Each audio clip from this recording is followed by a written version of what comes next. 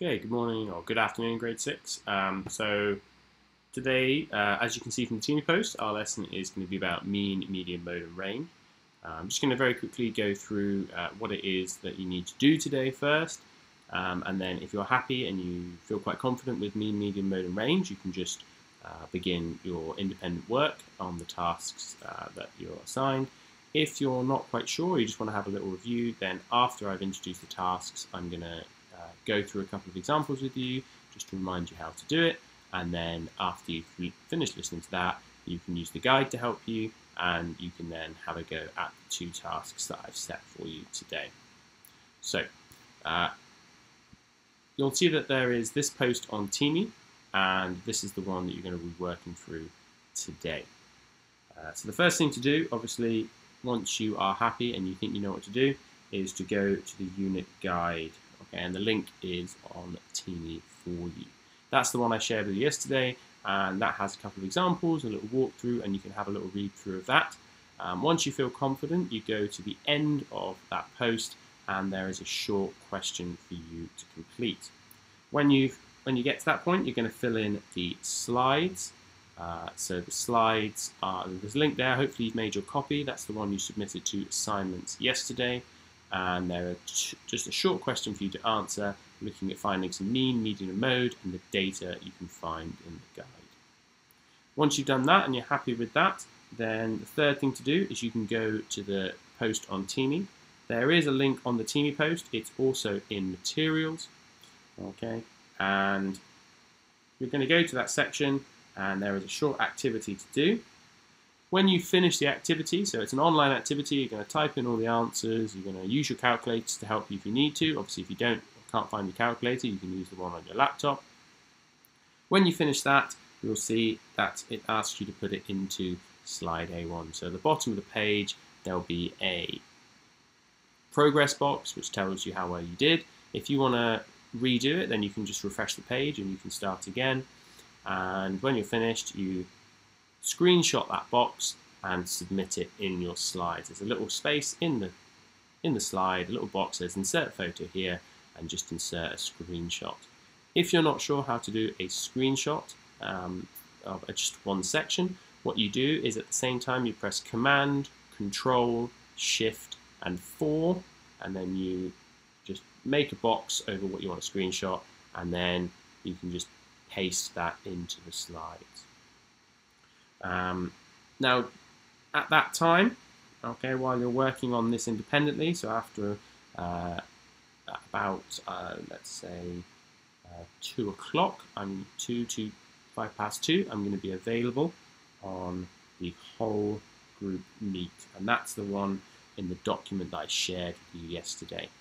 So this can just be a drop-in. You don't have to join this unless you want to ask questions. If you're quite happy working, then you can work independently. But if you have any questions, you can just drop in and you can ask me a question about what you're doing or anything you don't understand. If you finish all of that, then there are a couple of extra tasks if you want to do any extra work. Okay, so if you're happy you think you've obviously done a bit of practice, or you've done this before, or you have read the guide yesterday that I sent out, then feel free to have a go at those tasks. If you want a little bit of a refresh, then please stay on this video, and I'm going to go through some examples with you of how to do mean, median, and mode. Okay. So let's do the mean first. So a mean average is the most common type of average we're going to use. And let's imagine we had 4 numbers. We had 1, 2, 2, 3, and 4. So we've got 5 numbers there. And we're going to find the mean average of these 5 numbers. The first thing we need to do is we need to find what we call the sum. So we need to find the sum. Sum is where we add all the values up. So that would be 1 plus 2 plus 2 plus 3 plus 4. We have all these values called the sum, that's the total. Next thing we do is say, well, I need to divide that by how many numbers I have. So we divide by the number of values. In this, there's 5 numbers, so the number of values is 5. So we divide all of this by 5. When we add up 1, 2, 2, 3, and 4, that gives us 12. If we do 12 divided by 5, and we can do this on the calculator, if we do this on the calculator, it will give you an answer of 2.4. And that means that the mean average is 2.4. Okay. So that's the first type of average. Let's move on to the median. So the median is a central value. Let's use the same numbers again. 1, 2, 2, 3, and 4. Now let's imagine instead of getting them given to you like this, you got them given in a different order. 4, 2, 1, 2, 3. Okay? Now the biggest mistake students make is they say, oh, median is the central value or the middle value, and they just pick the one in the middle. But in this case, 1 is not the median value. Before we can find a median average, the first thing we need to do is we need to put them in order, from smallest to biggest. So it's the middle value of what we call ordered data. So here, the middle value is 2. So 2 is the median average. Now when we do the median average, sometimes we might have a small problem. And the problem we normally face is if we have an even number of values. Let's take the same values again, but let's imagine we added an extra number. We added a 6 as well. Now we've got 6 numbers, an even number of values. Now when we try and put these in order, 1, 2, 2, 3, 4, 6, we can see that if we were to try and find the middle number, it would go here, where this dot is. But there's no number. Now where that dot is, we can see there's 3 numbers on the left and 3 numbers on the right. But there's no number that would go where that dot is in the middle. So what we can do is we can add an imaginary extra number. We keep the 1, the 2, and the 2. We keep the 3, the 4, and the 6. If we were going to put a number in the middle here, it would have to be exactly halfway between 2 and 3. 2 and 3, halfway between them would be 2.5. How do we find that 2.5? Well, we take the 2 numbers either side and we add them together. But once we've added them together, we have to divide them by 2. This would give us 5 divided by 2, and that gives us 2.5. So with the median, if there's an odd number of values, so we've got 5 numbers here, you just pick the one in the middle once they're in order from smallest to biggest. If you have an even number, so like 6 numbers or 8 numbers or 10 numbers, you line them up again, but you have to insert an imaginary number, and that number you put in is the median. Finally, we have the mode. That's the third average. There's also range. We'll do that in a second. The mode is a nice, straightforward one. Let's go back to the same numbers again. When you've got the mode average, all you're doing is you're picking the one you have the most of. Let's imagine we had a little table. We've got 1, 2, 3, and 4. We can talk about a word called frequency, how many of each number that we have. We've got a 1, 2 2s, 1 3, and 1 4.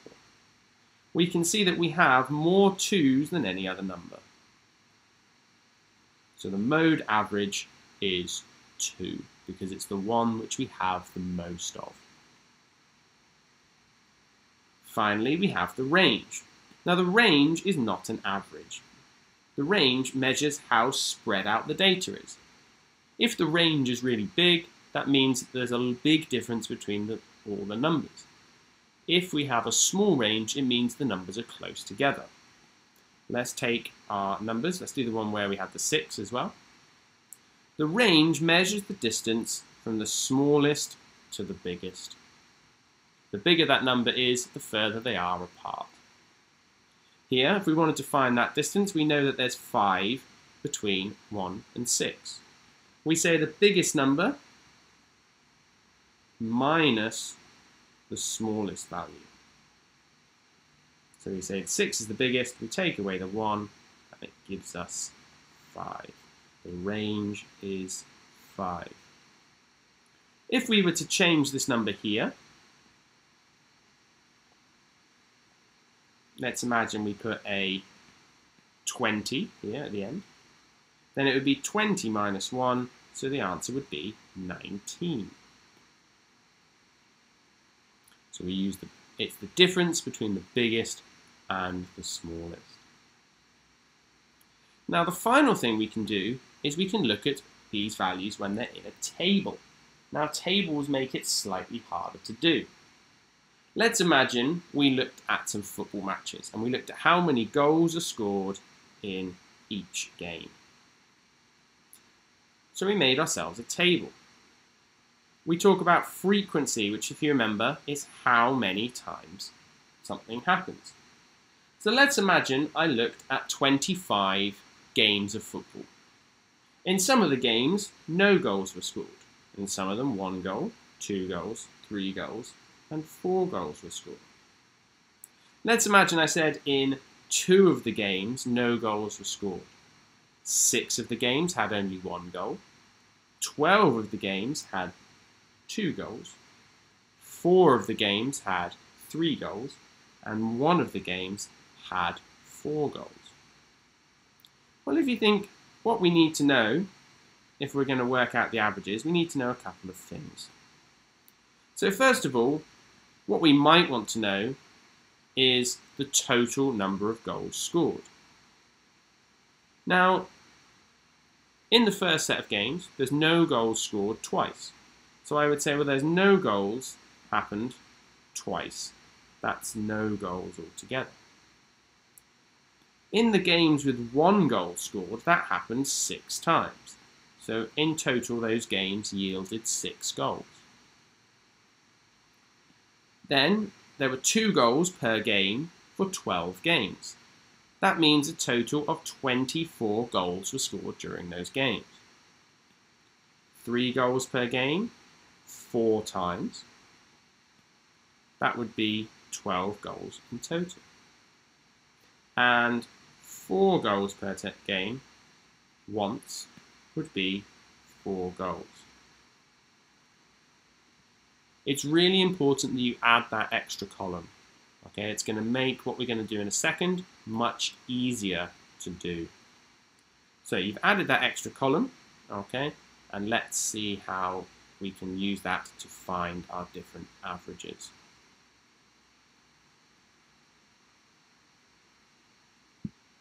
So we've got this table here. We can now say that all together we had 0, 6, 24, 12 and 4. We can add those 5 numbers together and that gives us a total of 46 goals. This happened in 25 matches. Now we don't add up this column because that's just telling us how many goals per game, but we know that that's more of a category than anything else. So the first thing we could do is we could find the mode. The mode, as we know, is the most common. So it's just going to be the game with the highest frequency. We can see that most often 2 goals were scored per game. So the mode average would be 2 goals. We can then work out the mean. Well, we know that there were 46 goals scored in 25 matches. And when we do that on our calculator, we divide the 46 goals by 25 matches. That gives us 1.84 goals. Now the median is slightly more difficult. The median average from a table is the hardest one to do, okay? And at this stage, I'd like us to try, but I'm more concerned about us finding the mean and the mode. Okay, but I'm gonna show you anyway how to find the median. Okay, and this one involves a little bit of counting. So, let's go back to our table.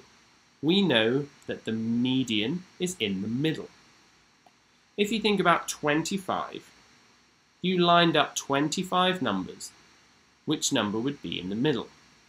Well, if half of 25 is 12 and a half, but we don't have a 12 and a half number. But if you think about it, 25, the middle number is going to have 12 numbers on the left and 12 numbers on the right, 24, and the middle number will be the 25th. So if you think about numbers from 1 to 25, if you pick the number 13, it's 12 up and 12 down to the smallest number. So we're looking for the 13th match. Okay? So what we can do is we can count from the smallest to the biggest. First of all, we can do a little tally here. We know that there were 2 matches with no goals. Then there were 1, 2, 3, 4, 5, 6 matches with 1 goal. So we said 2 matches and then another 6. Now there were 12 matches. So at the moment we're at the 8th match, but we need to find the 13th. So we need to count on 5 more. And as you can see, the next one, I'll do it in red for you. We're going to say there is 2 goals, 2 goals, 2 goals, 2 goals, 2 goals. And there is the 13th mark. And the 13th mark was 2 goals. So the median is 2. Okay. Finally, we're going to look at doing the range. And the range is not too bad. The range, remember, it's really useful when you do it in a table to think of it from smallest to biggest. So as we can see, the smallest number was no goals. The highest number was 4 goals. So the biggest was 4, smallest was 0. 4 goals is the range. Okay.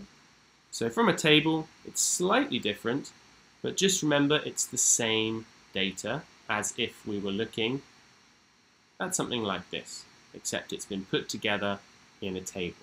Frequency tells you how many times something's happened. The first column tells you what's happening.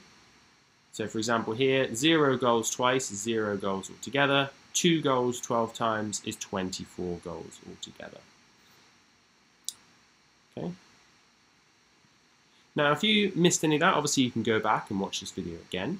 I'm going to be available on the Meet, and I'm going to be able to display, just like I was doing then, a blank page to you, and we can write over the top of it together and have a conversation. And also, in the guide, these examples have been shared, and I've written out all of the steps for you. So, what I'd like you to do now is to go back to that guide. You may want to have another read. If you're feeling like you kind of think you're okay and you want to get started, go to the bottom of today's A1 section of the guide, and there is a question which you're going to fill in on the slide, which talks about David and his carrier bags. Very exciting stuff. So I would like to read that question and have a go at it in the slides, the copy that you made, so that I can see it on the assignment that we did. Okay? So remember, look at the guide if you need extra help.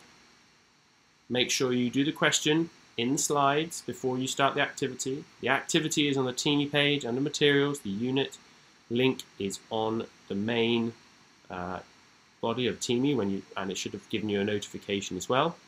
And I'm going to be available on the Google Meet group link If you need to drop in and ask a question, feel free to do so, but you only need to drop in if you have a question to ask. So I'm going to finish this video here. Hopefully this has all made sense. And please now, back to Teamie, find the links and start on the independent work task. Bye.